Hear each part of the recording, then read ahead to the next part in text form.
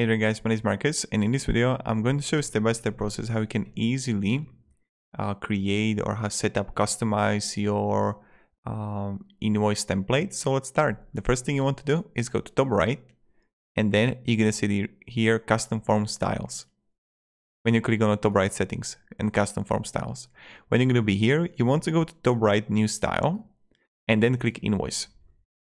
Right then, when you're going to do it, you're going to see design here. Design, content, and emails. In the design, you can dive in like with what kind of template you would like to have. Let's say friendly, fresh, modern, classic, every new. I'm going with modern. Then you can simply add a logo. I'm going to upload Baby Yoda here from a TV show.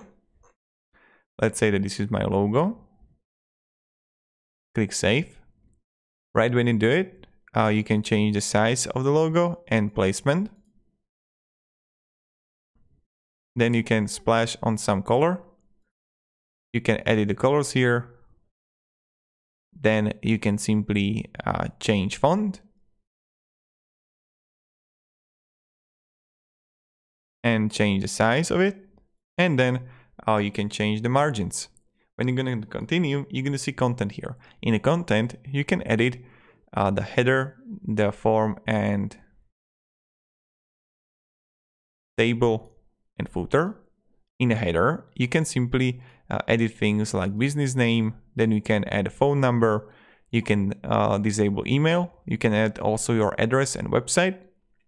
Right then, you're going to have form here. So you can disable for names, form numbers, and you can use custom transaction number. Then you're gonna have like display of terms. You can disable it, due date, you can disable it or enable it. Right then you can simply click on your middle part, which is table. In table, you can simply move the columns, right? As much as you want. So that's what you can do. And then when we go further to footer, here you can edit display. You can add deposit, estimate summary, and you can also edit the message to customers. When you're gonna click also, what I wanted to show you is you can edit the labels and width. Then you can edit the width and label of columns. And you can edit the name, right? Then you can add like date 1. So when you got it, you got a footer. And thank you for your business and have a great day. You can add footer text. And then you're gonna see emails here. And you can edit too if you want to. So this is how you can do it. And this is the way. So thank you very much guys for watching.